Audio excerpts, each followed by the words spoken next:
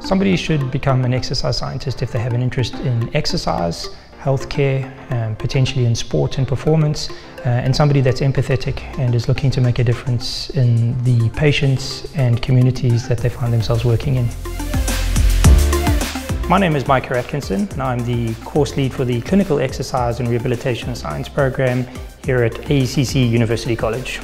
The role of an exercise scientist is incredibly varied and it'll be determined by the route that you choose. So it could be more clinical focused, so working in, for example, an NHS setting, or it could be more performance based, so working with first responders, military or elite level athletes to recover from injuries or surgery and get them ready to perform again. I would recommend you become an exercise scientist if you have an interest in exercise, healthcare, performance, and you're looking to make a difference. If you're an empathetic person and you're looking to really make a difference in the community that you work in, whether that be in the NHS or in performance, but you're looking to improve the quality of people's lives and get them ready for performance.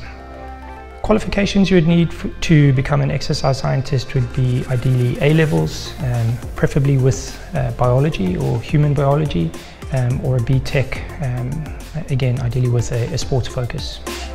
The beauty of exercise science is that there is no typical day, irrelevant of the environment you find yourself working in. So again, whether that be in the NHS, working with cardiac patients, pulmonary patients, or again working with performance individuals, it's always going to be different. You're working with different people, different challenges, and that's part of the beauty. What I would say to somebody that's thinking of a career in exercise science is to firstly make sure that you have an interest in exercise. Do you have a passion for sport or healthcare? And again, are you an empathetic person and are you looking to make a difference in the lives of the patients and the communities that you'll find yourself working in?